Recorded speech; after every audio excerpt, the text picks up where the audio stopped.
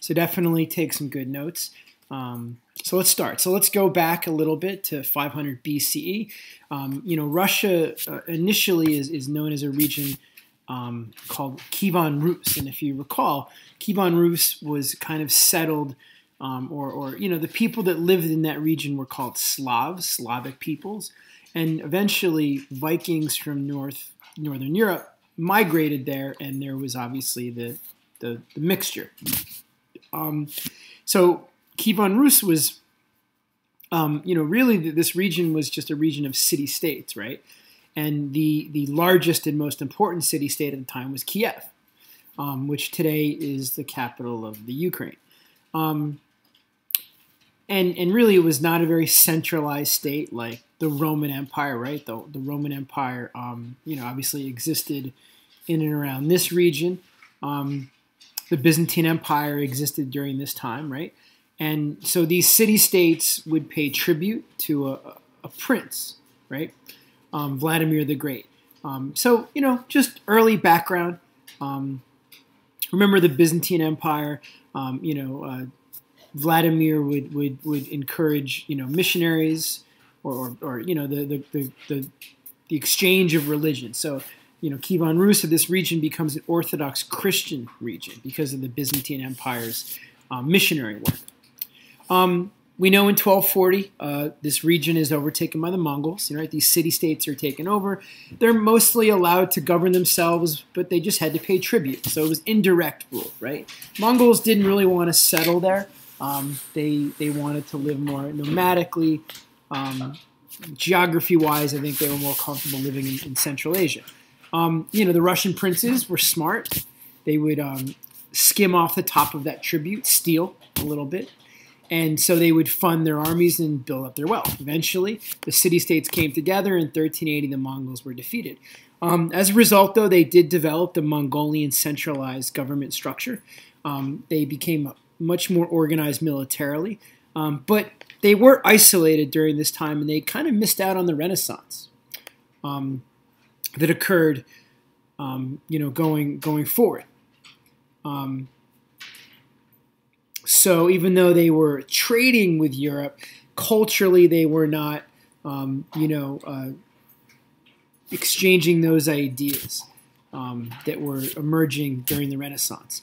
But what that did do is it allowed the Russian people to develop traditions and kind of their own distinct culture. And eventually a Russian state emerges. So we mentioned they were influenced culturally by the Byzantine Empire.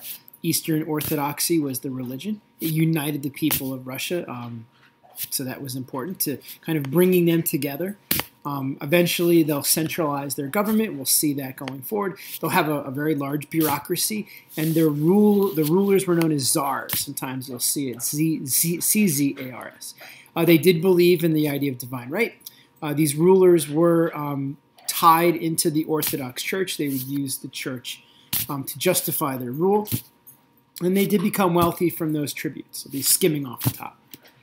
As far as trade goes, because of where Russia is located, they could trade with North America. They could trade into Western Europe, into the Middle East, China. So they were not a central trade region, but it was easy for them to access the different parts of the world. They actually did engage in fur trade in North America. They extended their empire into Siberia, which is very Eastern Asia. They too probably exported fur, but they also imported fur as well. Their main exports, though, were grain, definitely grain, leather, caviar, and they were shipbuilders. Russia was a very a dense forest region. So that's kind of what you're seeing. I probably wouldn't worry too much about it, but they definitely were seeking out that fur trade in North America. That was important. And later on in history, Russia's going to want a little piece of North America, Alaska, Oregon territory. All right, the three major cities of the Russian Empire were Kiev, which today is the capital of the Ukraine, That would be somewhere, I'm not sure where, somewhere around here. Petersburg, right here, and Moscow. Moscow is the oldest city. Today, that is the capital of Russia. Notice where St. Petersburg is. It's located on the water, so that's going to be a city that might be more modernized compared to Moscow. All right, so the first ruler that we're going to cover is Ivan III. Not too much about him. He is going to build the Kremlin, which is the kind of combining the Capitol and the White House in one place. Today, it obviously is where Putin would reside and work. So he builds this kind of bureaucratic literally a central location for government. The social classes are very important in this chapter. At the top, you're going to have landowners, the boyars. Same thing in Europe, right? The landowners were very powerful. Very often throughout this chapter, you're going to see how they had kind of tensions with the ruling class. Ivan actually forced these landowners to move to Moscow, not give up their land, but perhaps they would have their land, but they would have to live in Moscow so he could keep an eye on them. Remember, if you go back to Japanese history, the daimyo often fought with the shogun, right? And that was a problem. In Europe, at least in the early Middle Ages, very often the feudal lords were more powerful than the king. These boyars did have to perform state service during Ivan III's rule. In the middle, you'd have your merchant class, and then at the bottom, you'd have peasants and serfs. So this was a feudal system, definitely. That's the Kremlin today. All right, Ivan IV, or Ivan the Terrible, he was known for his expansionism and trade. He expanded Russia into Siberia, traded as far as Alaska, explored the Pacific, and throughout this time we're going to see the spread of Orthodox Christianity to the New World, to parts of America. Not extensive missionary work like the Spanish, but some Orthodox Christianity is going to emerge in the New World. He also established a secret police to kind of, again, keep his eye on the boyars. The Oprishniana, that was very important to Stalin. Later on, we're going to learn about Joseph Stalin and how he used the secret police to kind of eliminate opponents. So what I would remember for Ivan the Terrible would be the expansion. He continued the expansion of Russia, and that's going to continue throughout Peter and Catherine's rule as well. All right, so in 1600, after Ivan the Terrible moves on, we have a time of trouble. So from 1600 to about 1613, Russia was in a state of anarchy. However, in 1613, Michael Romanov would emerge as the new Tsar, and it would begin a dynasty in Russia known as the Romanov dynasty. Throughout this dynasty, the rulers or czars would basically be autocrats, singular rulers. There might have been kind of a parliamentary or a representative piece, but overall, the czar was the autocrat. He ruled authoritatively. There was a lot of conflict, though, throughout this time. There were three groups of people all fighting for power. You had the church that, at least during the time of Ivan and the prior rulers, were very powerful, very influential. They were pushing to conserve Russian traditions going back to the time of Kievan Rus. Then you had the boyar class, the noble or landowning class that fought with the ruling class, or the czar. So there was just kind of a power grab throughout this time. That's going to change, though. In 1682, the next Romanov emerges, Peter the Great. He defeats his half-sister Sophia and her boyar supporters, and he establishes absolute control. He actually, goes against the Orthodox Church. He didn't give up his Orthodox religion, but he tried to limit their influence and power. He eliminated the head of the church, or the patriarch, so he kind of governed the church. Definitely, it's a theocratic government, no doubt, but he wanted to limit the church's power. He changed the age to 50 to be a monk. That way he could have more young men for the military. Secular officials, or his bureaucrats, would choose the church leaders. So church leaders were not picking those positions of beneath them. This was not supported by the peasant class, who were more loyal to the church, and the old believers, and that's going to be seen in your next DBQ, where there was going to be resistance to some of Peter's reforms, and mostly from the church leaders or those who supported the church. He moves the capital to St. Petersburg. He kind of modernizes St. Petersburg. We'll read more about that. Why? Because he wants to watch over those boyars who are now performing state service. So he kind of, if you're performing state service, you're in Moscow. Well, since he moves the capital to St. Petersburg, he wants to now move them as well so he can watch them. What he's most known for are his reforms, and that's what your DBQ is going to be about. You're going to basically detail and describe his reforms.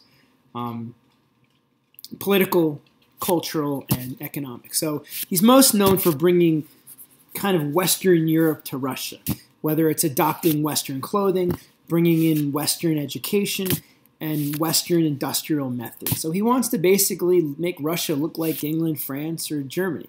There are more rights for women under his rule. Women could marry more freely, they could attend social events, and they could even remove their veil. Not a big piece to this, but if you're writing an essay about women's rights and patriarchy, we see some advances under Peter the Great's rule. One thing that did not change would be the rights and opportunities for the peasants. Peasants during, Russian peasants had much fewer rights and opportunities than probably any other peasant group. There was very little change or status. In fact, serfdom increased under his rule. Serfs were taxed at higher rates. They were forced to work on state projects. And in 1774, at least under not his rule, but under Catherine the Great's rule, there was eventually a peasant rebellion. So there were great improvements, increased wealth, but the lowest class still continued to struggle. And actually, they saw fewer rights and fewer opportunities. This is one of the peasant rebel leaders. Catherine the Great follows in 1762. She rules during the American Revolutionary period. For context, she was not Orthodox, but she joins the church because she recognizes that would legitimize her power, similar to what Constantine did with Christianity and Justinian, right? They're using religion to kind of, gain the respect and of the people to again, justify their rule, right? Legitimize or strengthen their power by making this union with the church. She codifies laws, meaning she puts Russian laws in written form, right? Like Hammurabi or the 12 Tables, right? So she too codifies law. She ends torture, so she's actually going to initiate laws that are fairly enlightened, right?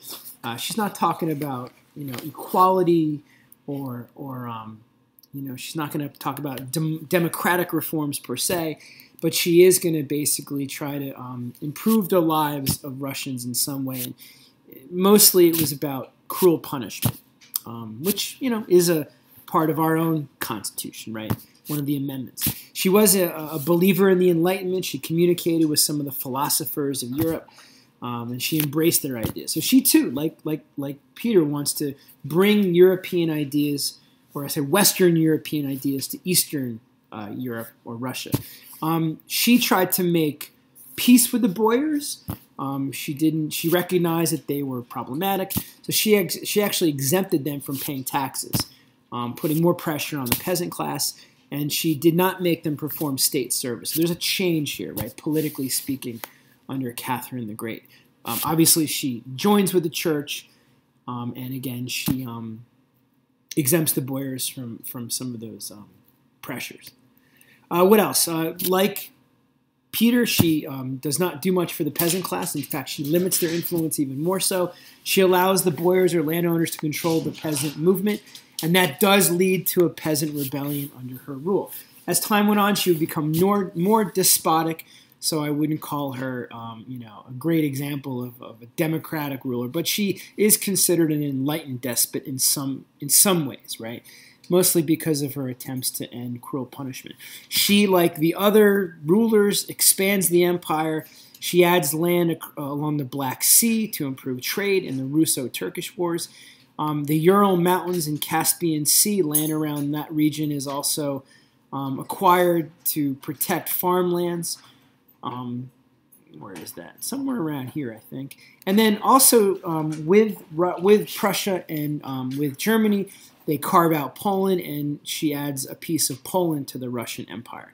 However, conflict with the Turkish or the Ottoman Turks, they would kind of take over the Byzantine Empire, was expensive and costly, and obviously that's never good when war is going to kind of destroy an empire's treasury.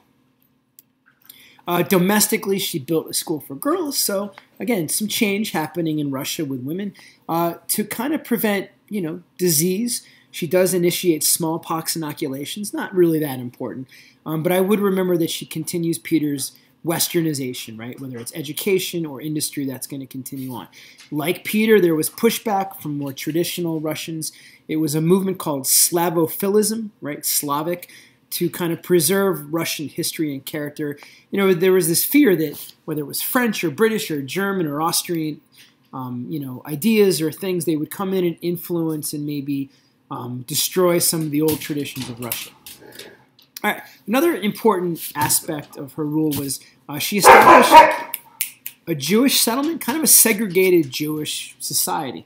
So in 1795, Poland was divided among the Russians, the Prussians, and Austrians. Prussia is just, eventually it would be part of Germany, but Prussia was kind of the old Holy Roman Empire. So that empire, the Frankish Empire, was broken up into kind of German and Prussia. Anyway, bottom line is by taking a part of Poland, you're also increasing, or the Russian Jewish population increased. Russia had Jews, and now you're adding more Jews. Now, what's interesting is Polish Jews had some autonomy in Polish communities. They had important economic roles in business compared to Russian Jews who really were not independent and actually were more peasantry. They would work the boyar land, for example. So what she did actually is she forced all Jews to live in territory that was kind of carved out for them, called the Pale of Settlement. Basically, a Jewish state was almost created in Russia. The old Jews and the new Jews were forced to live there. And what that's doing is it's developing, or it's leading to anti-Semitism. She's targeting them. They were never really well off, and now by segregating them, she's again isolating them, and that led to kind of anti-Jewish sentiment, which is called anti-Semitism, and even eventually attacks on Jews, which were known as pogroms. If you go back to U.S. history, in the late 1800s, Jews left Europe because of Russia because of these pogroms. So these pogroms continued for literally 100 years, and obviously later on in Germany, those pogroms would continue. All right, so Russian serfdom is probably the big piece that you want to remember. Like I mentioned, Russian serfs struggled more than, say, Western European serfs in the mid-Middle Ages or early Middle Ages and Japanese peasants. Conditions were much harsher. The demand for Russian grain was great, so landowners basically put these peasants to work, almost like slave labor. They were taxed on top of all that. Many were put into debt. Many did lose land. They might have had a small piece of land that they were given. Often they would lose that. So peasant could own land. They might work on a boyar's land. He might give them a small piece of land for themselves. So that's you're not going to see that a lot in Europe, but at least in Russia there was some land ownership. Not a big deal. Laws would force children of serfs to remain in serfdom, so there was a continuum, kind of a cycle of poverty in Russia. So I think that's definitely a unique feature where Russian serfs were much worse off than, again, Western serfs. But by this time, really, you're not going to see serfdom in Western Europe. Things had changed. Serfdom was kind of, Russia was the last place of the feudal system is really only existing in Russia in the 1790s and early 1800s. All right, so eventually in 1774, we would see rebellion of peasants against Catherine. So out in the outer regions of Russia, you had these warriors called Cossack warriors. They were skilled fighters. They were influenced by the Mongols, and they would actually take in runaway Russian serfs. So eventually, a man named Yemelyan Pugachev, right here, he would lead a force of Cossacks and runaways into Russia to attack Catherine. they were defeated, and as a result of that, there was an increase in oppression of Russian peasants, right, to kind of control them even further. By the 1850s, a third of Russians were serfs. You're not seeing serfdom anywhere else in the world in the 1850s.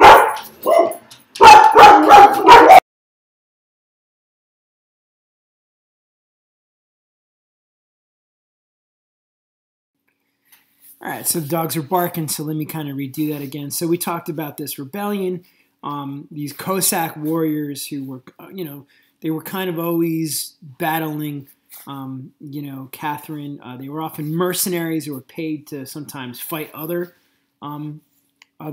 regions. Eventually, they take in Russian serfs, and they do eventually go back and they kind of attack and fight with Catherine.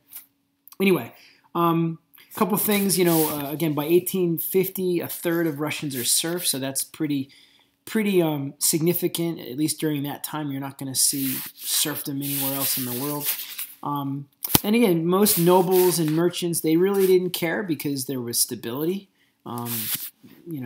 politically. There was devotion to orthodoxy, so there was unity, and Russia was becoming a military power. And that's really why the powers that be didn't seem to need to change things. That's going to change though, because of war. So in 1853, there was a war known as the Crimean War, conflict between these Ottoman Turks, who we're going to learn more about, and the Russians over the Black Sea. England and France actually supported the Turks. Why? Because they were afraid that Russia was a threat. As Russia moved closer to the West, the Western powers grew more concerned. It was a defeat for Russia, and the people of Russia blamed serfdom. The fighters were peasants, and because of their lack of education, their poverty, they were not easy to train. They were not poor fighters. They were poor fighters. So in 1861, eventually, Tsar Alexander ends serfdom with the Emancipation Act, and 23 million serfs are liberated. Not that they're walking into mansions or good jobs, but they were no longer tied to that land. Taxes were probably less intensive. And this is part of a global trend. So in 1863, we know slavery is abolished in the United States. Brazil, slavery is ultimately abolished, I believe, in 1888. And, pretty much by 1900, you're not going to see serfdom or slavery anywhere in the world. At least, obviously, not you're going to have slavery, but kind of, on extreme, intense levels. All right, well, that's it, guys. All right, thanks.